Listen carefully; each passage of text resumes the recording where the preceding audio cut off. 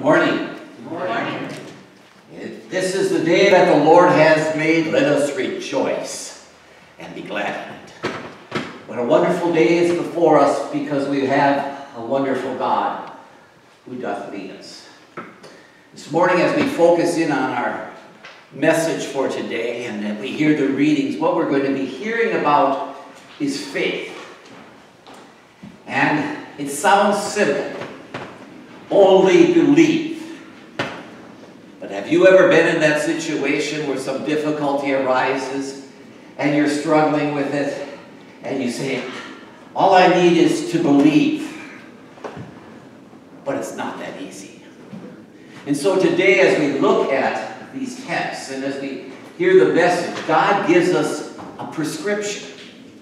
In other words, what does He want us to remember?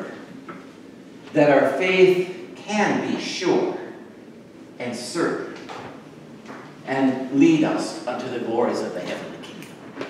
Let us worship our Lord now in spirit and in truth.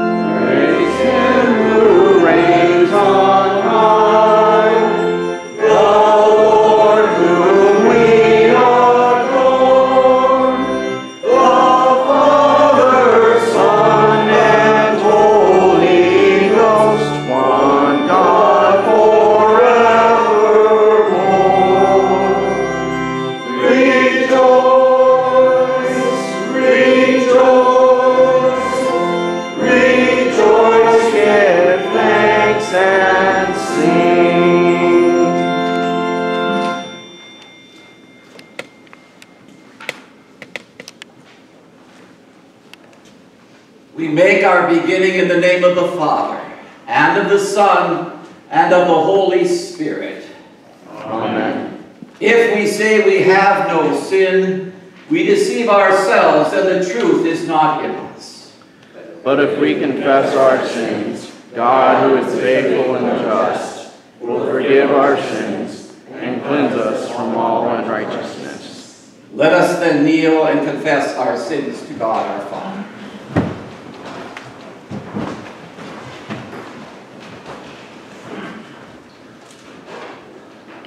Most merciful God, we confess that we are by nature sinful and unclean.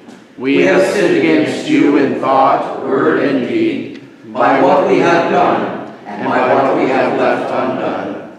We have not loved you with our whole heart. We have not loved our neighbors as ourselves. We justly deserve your present and eternal punishment.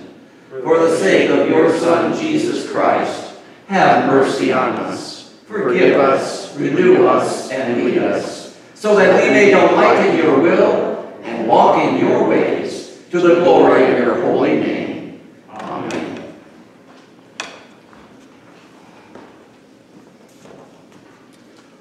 Almighty God in his mercy has given his Son to die for you, and for his sake forgives you all your sins. As a called and ordained servant of Christ, and by his authority, I therefore forgive you all your sins in the name of the Father, and of the Son, and of the Holy Spirit. Amen. We rise.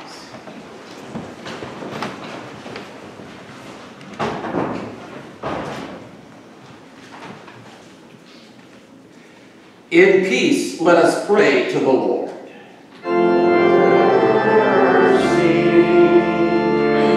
For the peace from above and for our salvation, let us pray to the Lord. Lord, have mercy. For the peace of the whole world, for the well-being of the Church of God, and for the unity of all, let us pray to the Lord. Lord, have mercy. For this holy house, and for all who offer here their worship and praise, let us pray to the Lord.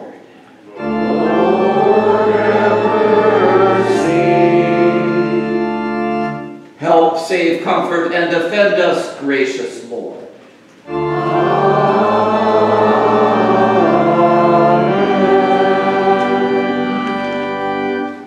This is the feast of victory for our God.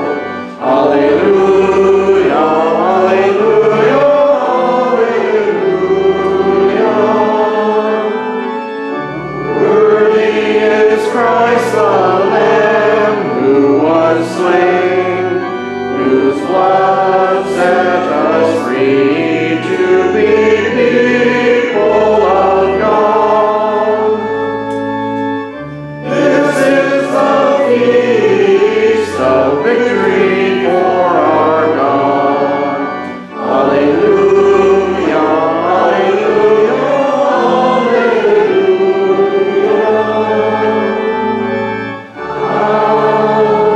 Rich is wisdom and strength,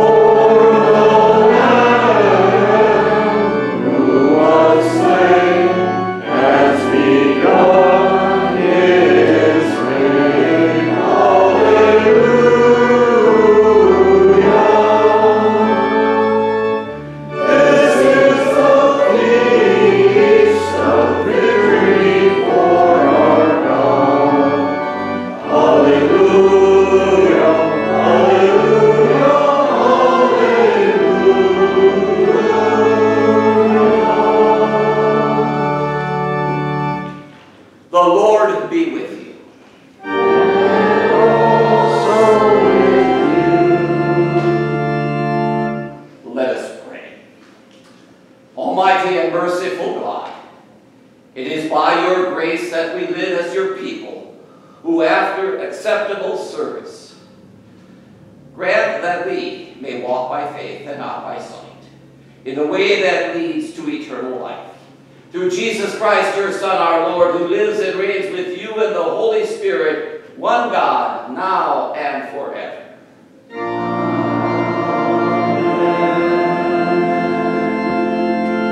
You may be seated.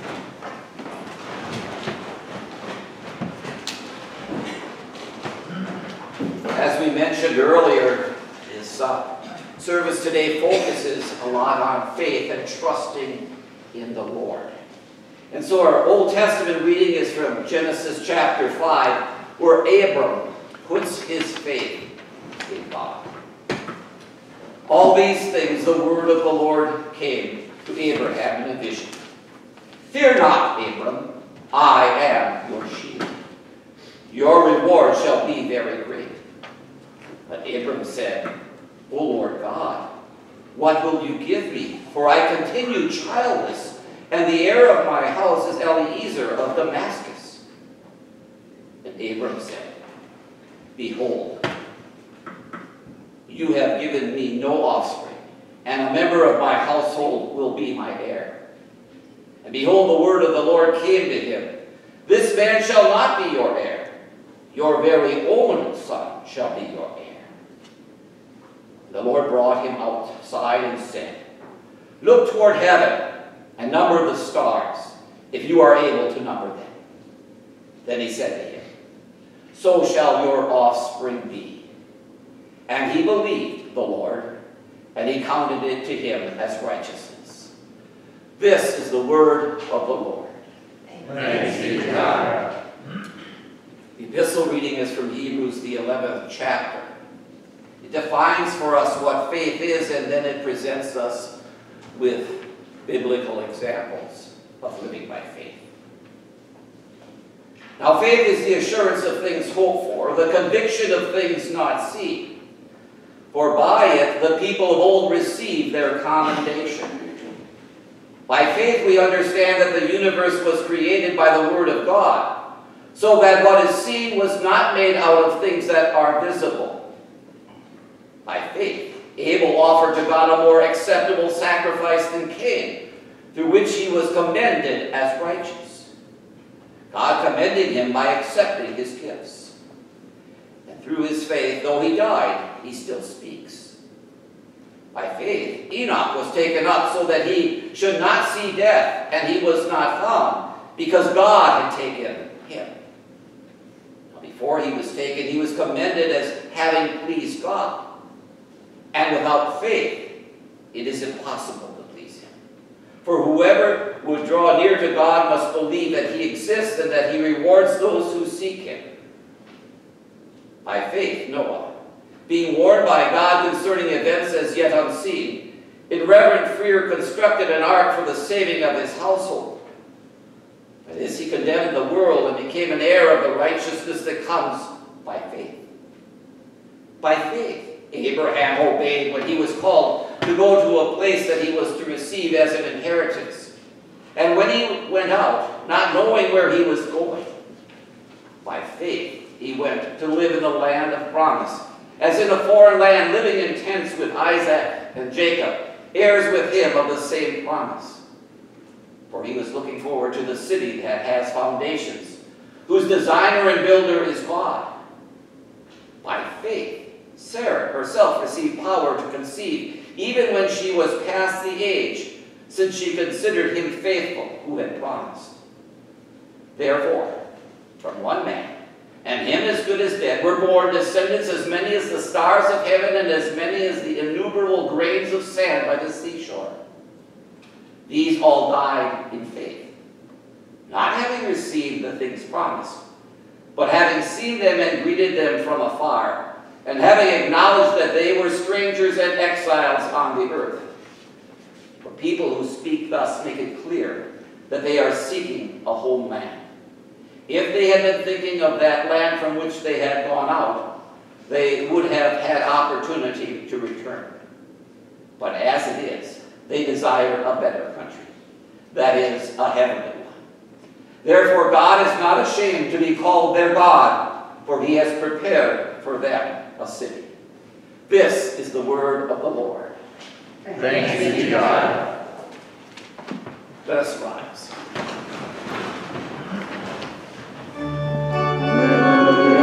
For to whom shall we go? You have the words of eternal life.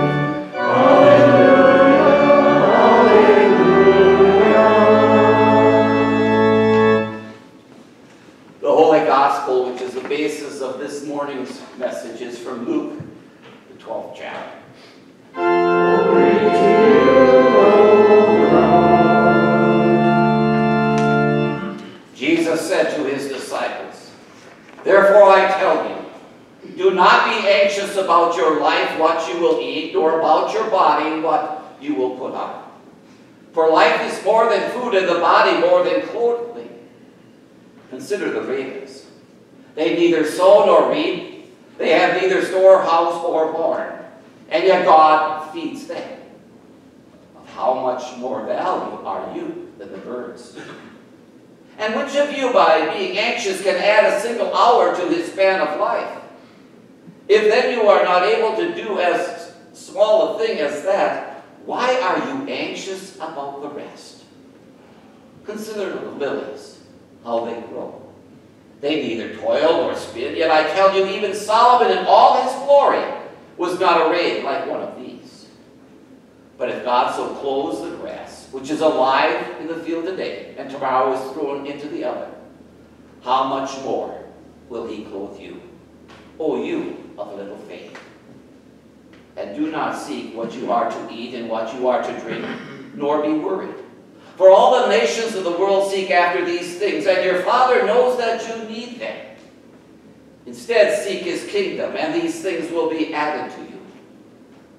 Fear not, little flock, for it is your Father's good pleasure to give you the kingdom. Sell your possessions and give to the needy. Provide yourselves with money bags that do not grow old, with a treasure in the heavens that does not fail, where no thief approaches and no moth destroys. For where your treasure is, there your heart will be also." This is the gospel of the Lord. Praise to you, O Christ. You may be seated.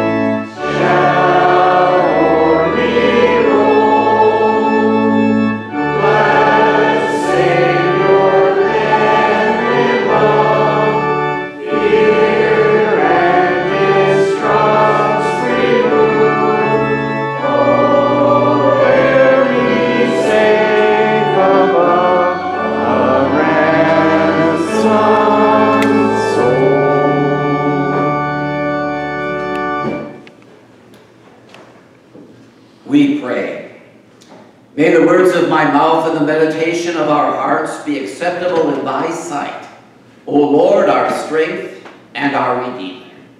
Sanctify us with the truth, for thy word is truth. Amen. Well, dear brothers and sisters in the Lord, it's good to be back in the sanctuary again, isn't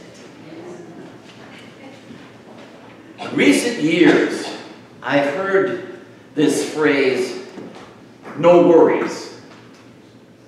Now, I don't know about you, but for me, that's a pretty new phrase. I'm still trying to get used to it. I must be within the last 3 or 4 years.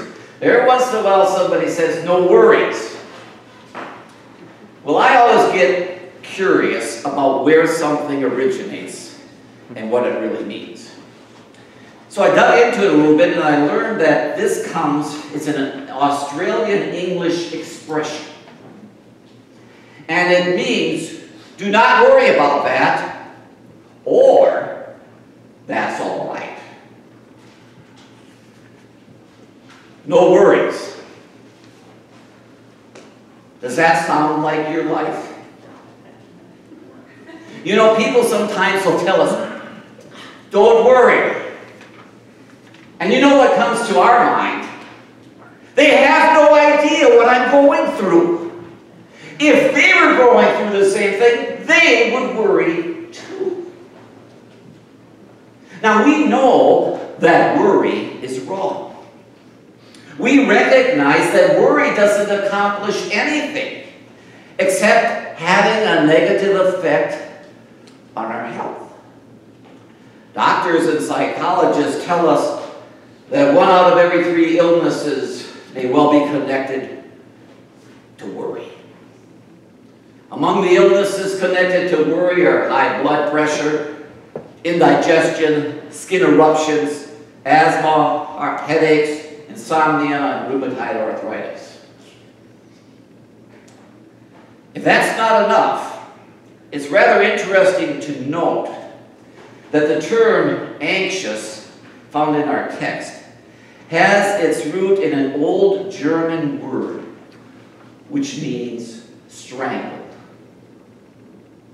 When we worry, we strangle ourselves so that we can't move forward as God intended, because we are so worried about getting stuff together for what might never happen. You see, we worry about the future, it doesn't happen, but it's strangled us, and we haven't accomplished what God has desired. Corrie ten Boom, a Dutch Christian writer, was a survivor of the Nazi concentration camp.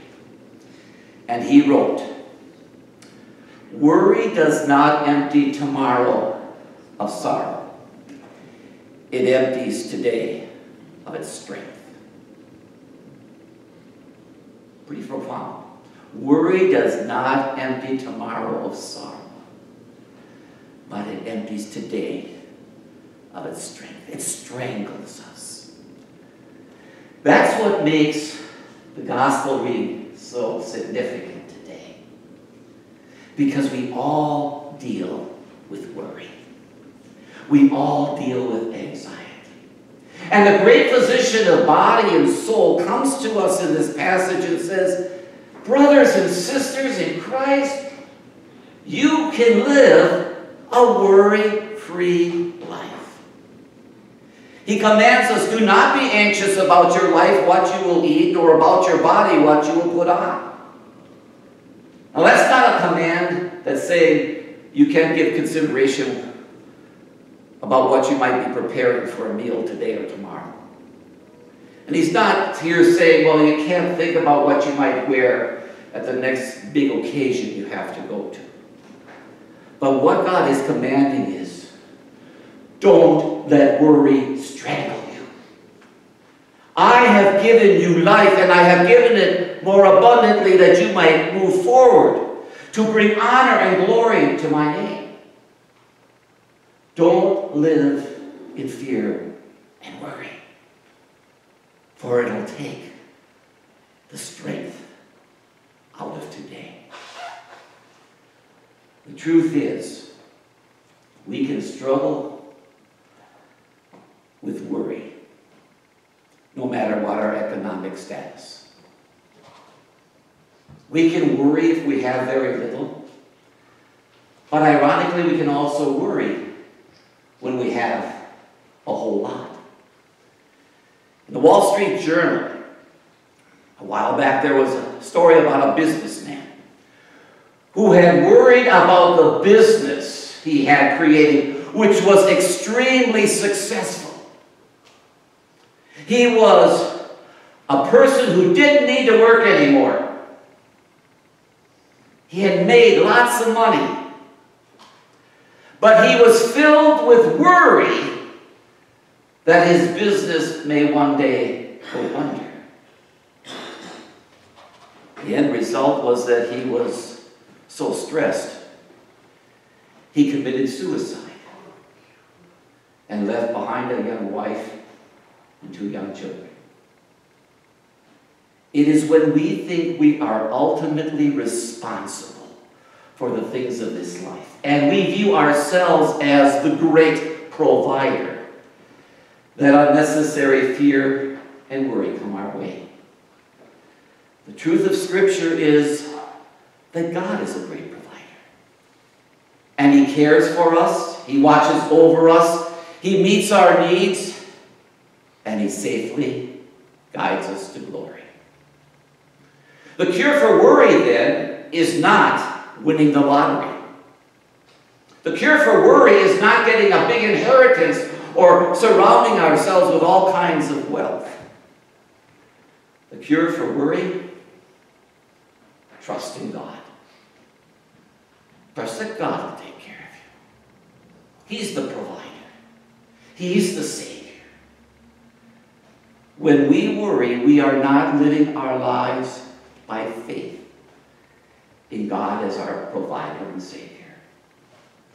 So the Lord goes on in this text, because He knows the battles within us. He goes on in this text to tell us why. Why can we trust in Him? First of all, He reminds us that life is more than food and the body more than clothing.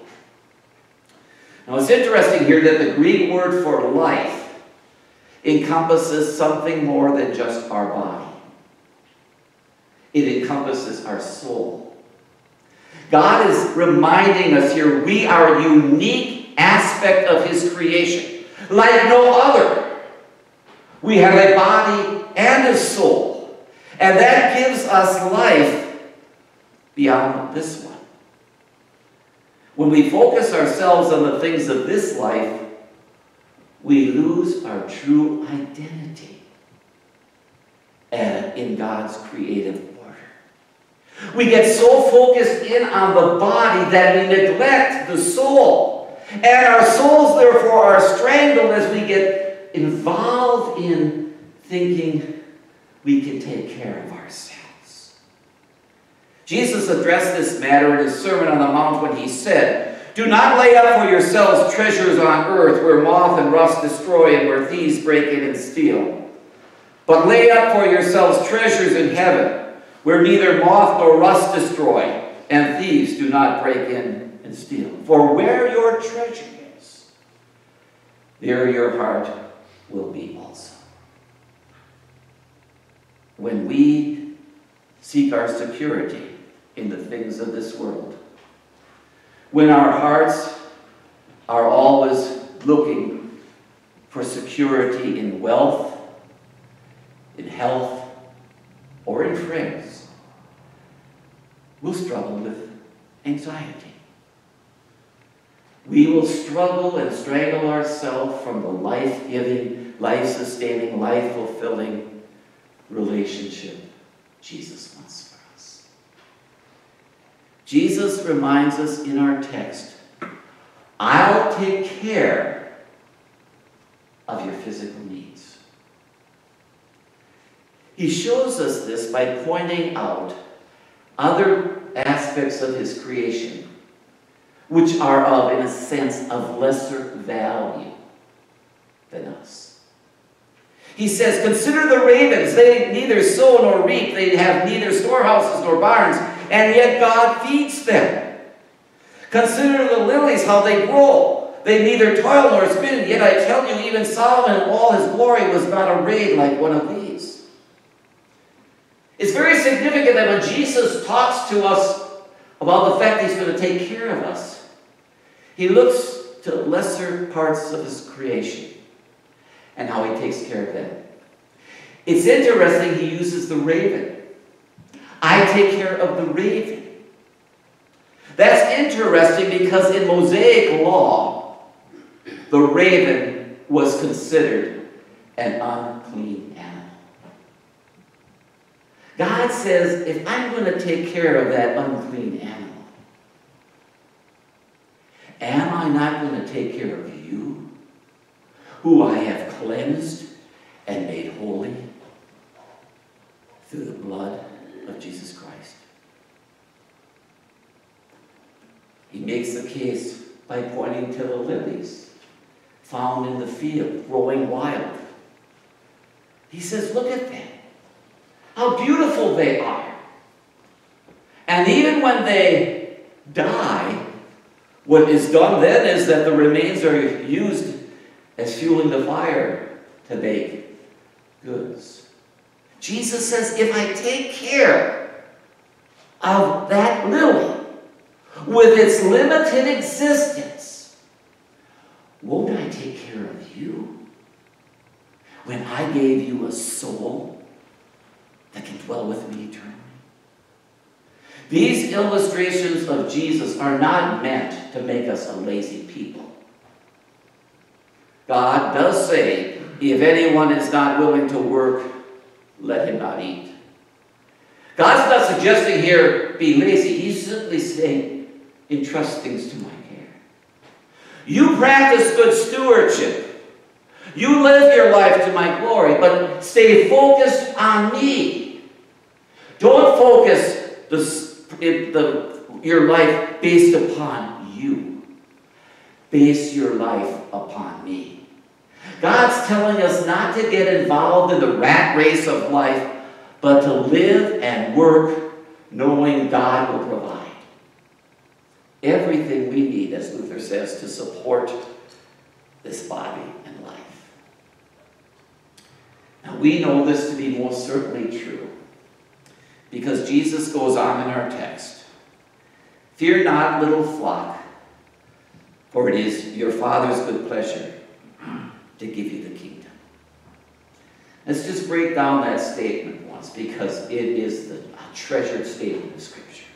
Fear not, little flock, for it is your Father's good pleasure to give you the kingdom.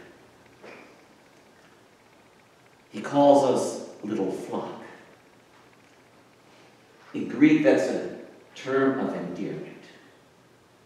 The Father is saying, I love you, I care for you with all of my heart, and I will do what is right and just to bring you into my kingdom. He says, I give. He gives you the kingdom. The kingdom is a free gift.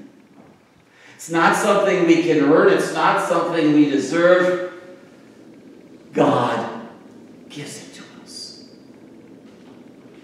And then very significantly, he speaks of the Father's good pleasure. For it is your Father's good pleasure to give you the kingdom.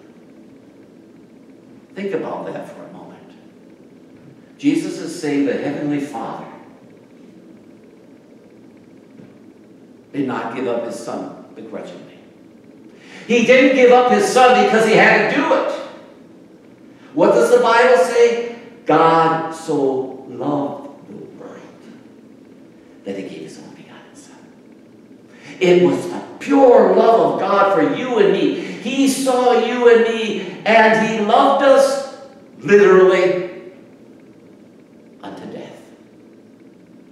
The writer of the book of Hebrews notes in chapter 12, verse 2, that for the joy that was set before him, Jesus endured the cross. Now think about that statement. For the joy that was set before him. Does that sound like the Garden of Gethsemane? Does that sound like the Garden of Gethsemane where Jesus was literally sweating drops of blood in anguish for that which was before him? He prayed and prayed and prayed again, Father, not my will but yours be done. But when he was certain of the Father's will, he went the way of the cross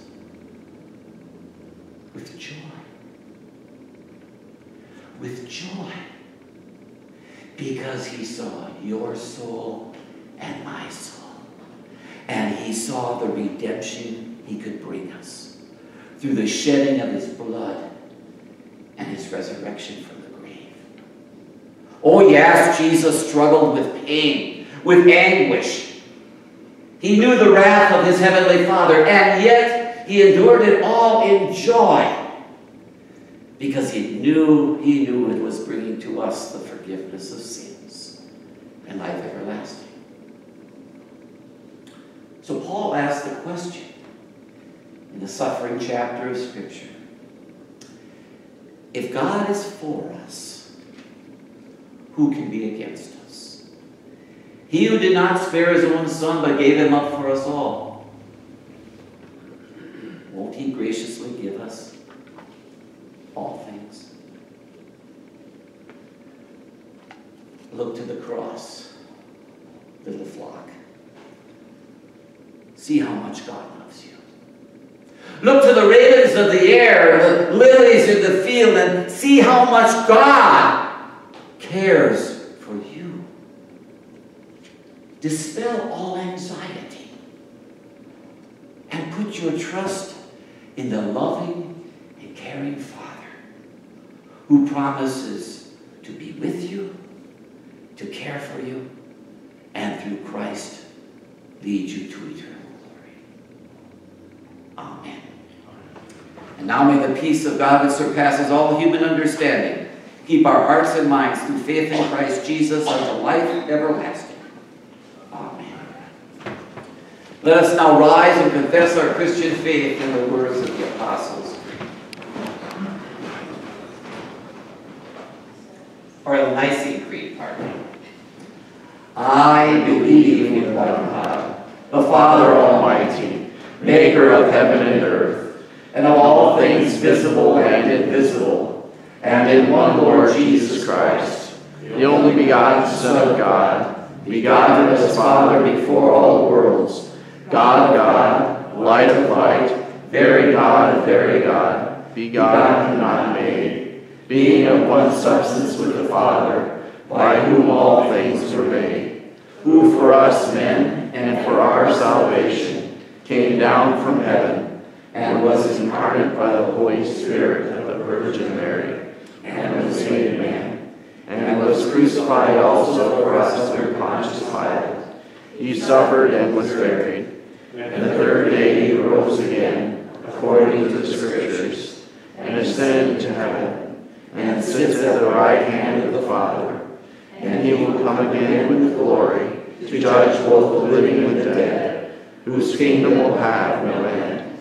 And I believe in the Holy Spirit, the Lord and giver of life, who proceeds from the Father and his Son, who with the Father and his Son together is worshipped and glorified, who spoke by the prophets. And I believe in one holy Christian and apostolic church. I acknowledge one baptism for the remission of sins. I look for the resurrection of the dead and the life of the world to come. Amen. And we kneel for prayer.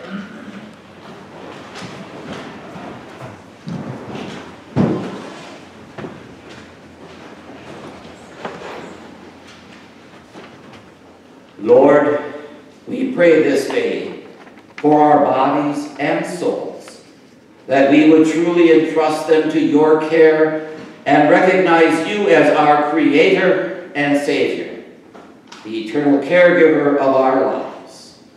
Lord, in your mercy, hear our prayer. Lord, the great physician of body and soul, we entrust to your loving and eternal care. Fred, Don, Remington, Stephanie, Mel, Kim, Betty, Bev, Marlene, Helen, Reverend Rasmus, Donnie, Reverend Carlson, Karen, Ray, Tim, Marlis, Harold, Dean, Alan, Ken, and Mary. Grant unto them your peace and your comfort. Lord, in your mercy, hear our prayer. O Lord of life and death, we pray for your blessings upon the families of Dusty Ekman, Mark Richardson, and James Saylor, as you have called these people from this earth to dwell with you in glory. Bless the lives of the survivors with the beauty of your resurrection. Lord, in your mercy, hear our prayer. Lord, we commend to you all these things, as well as the matters that rest on our hearts personally this day. In the name of Jesus Christ, our living and reigning Savior. Amen. And you may rise.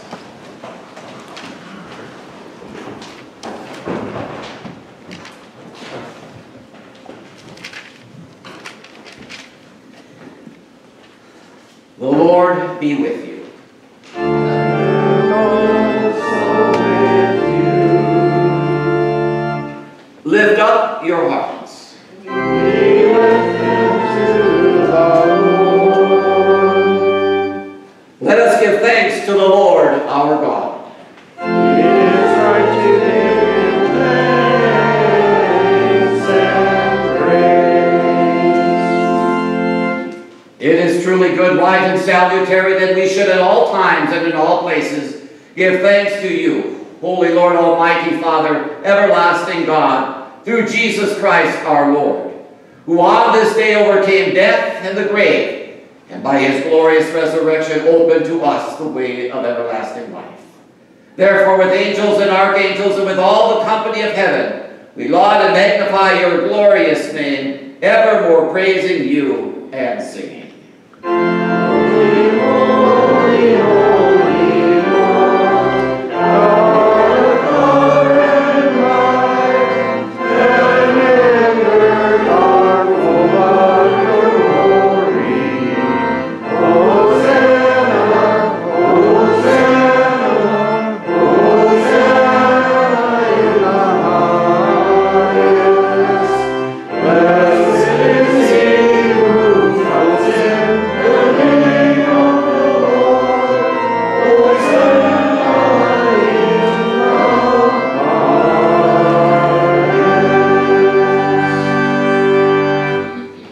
Lord, remember us in your kingdom and teach us to pray.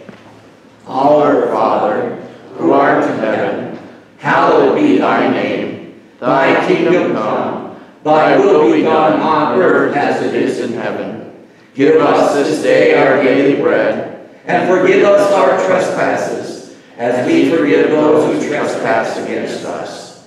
And lead us not into temptation, but deliver us from evil. For thine is the kingdom, and the power, and the glory, forever and ever. Amen. Our Lord Jesus Christ, on the same night in which he was betrayed, took bread. And when he had given thanks, he broke it and gave it to his disciples, saying, Take, eat.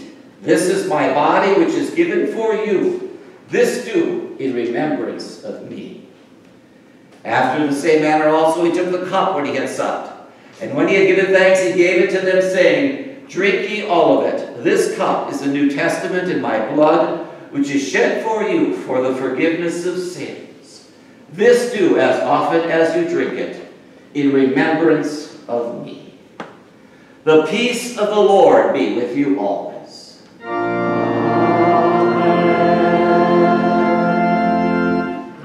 Lamb of God, you take away the sin of the world. Have mercy on us.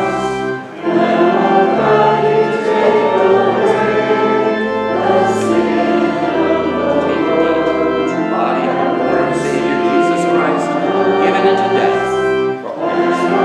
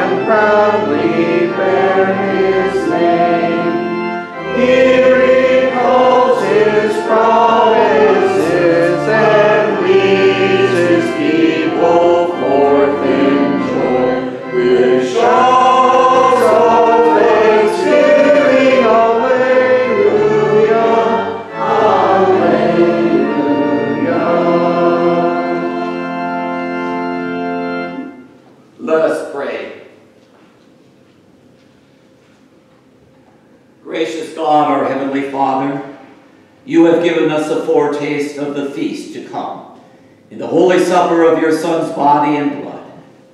Keep us firm in the true faith throughout our days of pilgrimage, that on the day of his coming, we may together with all your saints celebrate the marriage feast of the Lamb in his kingdom, which has no end.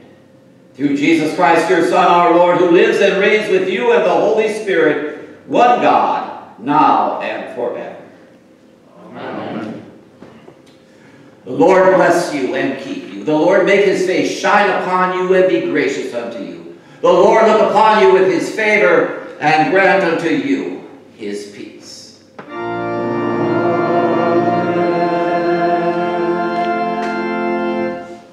You may be seated.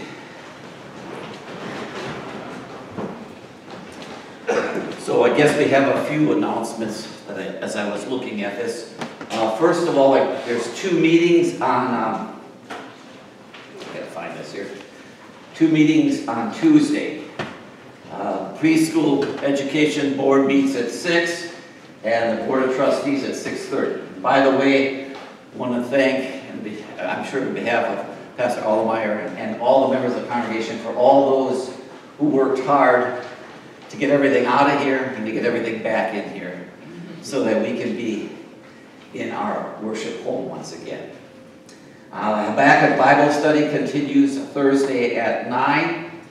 And I remembered this last week, so I teased Sonia. I said I read the bulletin. The school, church office hours this weekend are going to be Wednesday and Thursday from 8 to 2. Okay, that's still the summer hours for this week. Wednesday and Thursday from 8 to 2. And then finally, and this is really a pretty big announcement, and that is there's a Calvary Ministry survey. If you've not gotten one and not filled one out, this has got to do with looking at this parish nurse ministry. And having part of my responsibility being seeing some of the shut-in people, that can be a very big asset. So there's a survey out there. They really want you to have that filled in and put in the nurse's box in the East Hallway. The surveys are under the mailbox. And now we make our journey further as we leave this place. And where does our journey lead? By faith in Jesus Christ to heavenly glory. This last hymn is kind of special to me because a number of years ago, we had a lady dying of cancer. And she liked to sing, so I'd go into the hospital and sing a hymn or two with her. And we sang this hymn the night before she died. But she was so weak, she could not sing, "I am but a stranger here." She simply kept saying, "Heaven is my home." We rejoice in that. Let us end with that message.